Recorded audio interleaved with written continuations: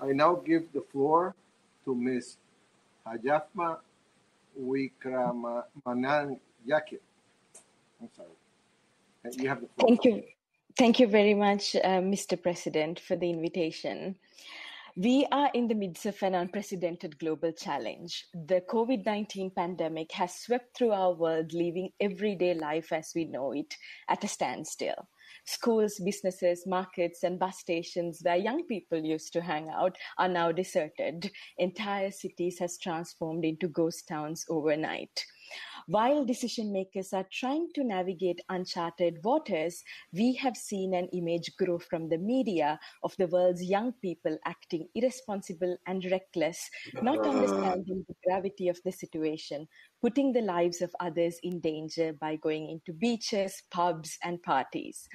As usual, we have seen a focus on the small minority of young people who disregarded guidelines and instructions, risking their own health and safety of others, completely sidelining the thousands of young people who were already fighting in the front lines of the crisis. Nowhere in the news did we hear about young peace builders in Kenya and Cameroon who immediately adapted their peace-building organizations and networks to prepare their communities to face COVID-19. The news didn't focus on the many young health workers and medical students attending to patients in China and Italy. The news didn't tell us about the Scouts, the Girl Guides, and the Red Cross youth volunteers running awareness campaigns, hand-washing campaigns in Haiti and Jordan. The headlines didn't recognize young people 3D printing face masks and fundraising in support of charities here in the United States.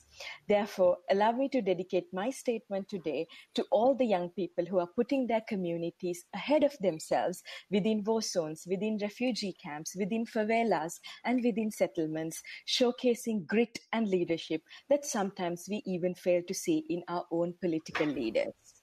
President of the Security Council, Excellencies, Secretary General, fellow young people. Public discourse often portrays young people as irresponsible, self-interested group. We quickly categorize young men as easily attracted to violence and part of gangs or extremist groups, and young women always as victims of these scenarios. But contrary to these popular narratives, if we care to take a closer look at the communities most affected, what conflicts, disasters, and crises teach us over and over again is that young people are not only the most resilient, but also the most innovative and resourceful during turbulent times. Born into and growing up in an exceedingly interconnected world, young people understand very well that solidarity is the name of the game. They understand that just like the COVID-19 pandemic, conflict, violence, inequality, and climate change do not stop at national boundaries, that none of us is safe unless we all are. Excellencies, this year we mark the 5th anniversary of the adoption of the Security Council Resolution 2250.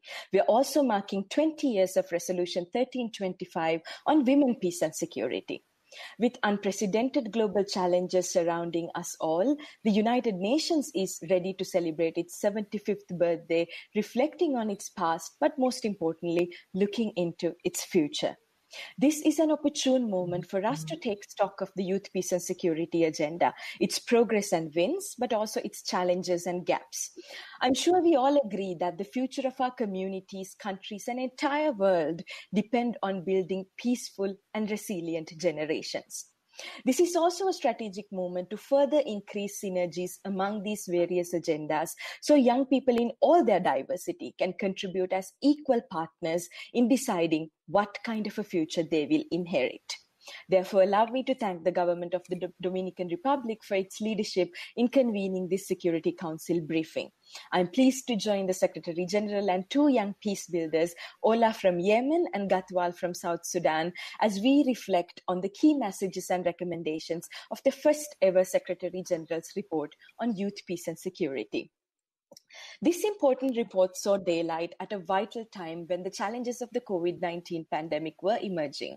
In order to adjust to the current realities, innovative and new approaches to translate youth, peace and security policy into practice are needed. While the report documents important practices, lessons, and commitments that have emerged from the implementation of this agenda, a clear strategy co-led by young people and member states, especially at the country level, is needed. Since 2015, the Secretary General's reports presented to the Council have increasingly discussed the situation of young people, with an increase from 21% of reports in 2016 to 39% in 2019. However, we still have a lot to do in mainstreaming and embedding youth peace and security across UN efforts. As an example, out of 253 resolutions adopted by the Security Council since 2015, only 16% include meaningful references to youth. Ladies and gentlemen, I'm pleased to note that the Secretary General's report on youth peace and security is grounded in the 5 core pillars of the Resolution 2250 and draws from the strategic and comprehensive recommendations made in the Missing Piece, the Independence Progress Study on Youth Peace and Security presented to this Council in April 2018. Based on the report, my key recommendations today echo the voices of young people who I have interacted with during my country missions around the world, and those who participated in the survey I carried out on social media just before this briefing, as well as in the wider consultations carried out by UN partners, member states, and civil society in preparation of the Secretary General's report. Firstly, young people believe that there is a need to create more meaningful partnerships between youth, civil society organizations, government institutions that work on the YPS agenda. 5 years down the line, to date, there are no national action plans on YPS. But I'm pleased to note that in some countries, these are in the process of development. For a national roadmap to be successful, a participatory, transparent, and youth-led process with adequate resources are needed. Since Resolution 2250 was adopted, we have seen an increase in the creation of national coalitions on youth peace and security. I encourage all member states to establish multi-stakeholder mechanisms to meaningfully engage young people in planning and decision-making on peace-building, post-conflict reconstruction, and discussions on resource allocations. Secondly, meaningful participation of all young people towards building sustainable peace should be ensured. Participation is recognized as a human right in the Universal Declaration of Human Rights. All young people have the right to participate in the conduct of public affairs and thus are entitled to rights and freedoms. Such participation encompasses a wide range of actions, from formal participation in political, electoral, or peace processes to informal participation at the community level and in digital spaces.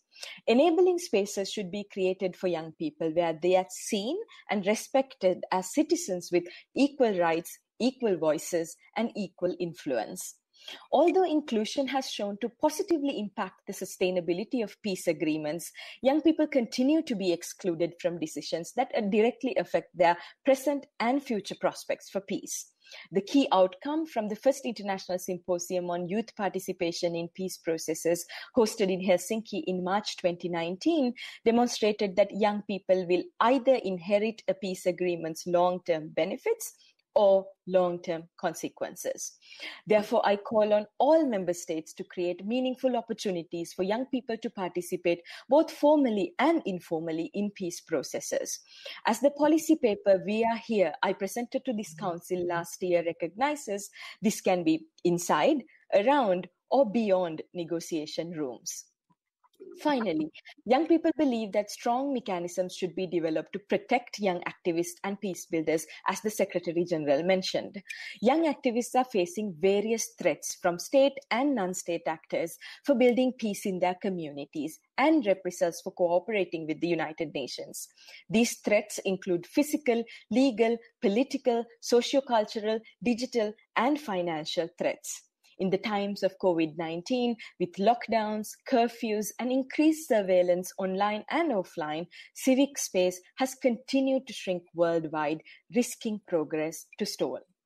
To date, no data is systematically collected on human rights violations of young peace builders and human rights defenders throughout the world, and in most cases, these violations remain undocumented or uninvestigated. Therefore, I call on member states' support to facilitate an inclusive, safe, enabling, and gender-responsive environment in which young peace builders and young human rights defenders are recognized and provided with adequate support and protection to carry out their work independently and without undue interference. Excellencies, what do we see as the collective way forward? As you are aware, operationalizing the youth peace and security agenda requires coordination, coherence, and integration, as well as political will and commitment. These recommendations cannot be implemented without sufficient funding and accountability from the UN system and its member states. Flexible and easily accessible funding for youth-led and youth-focused organizations through the PBF or other means, and for the United Nations and other civil society partners is urgently needed to further advance the YPS agenda. I also strongly recommend the Council to consider regular and systematic reporting on the implementation of resolutions 2250 and 2419 to ensure sustainability and continuity of these important agendas. Tracking progress is vital to ensure accountability. Shifting to a meaningful partnership-based approach, especially with civil society and youth-led organizations, is critical not only for this agenda, but for youth engagement and participation in all aspects of life, as outlined in the UN Youth Strategy, Youth 2030.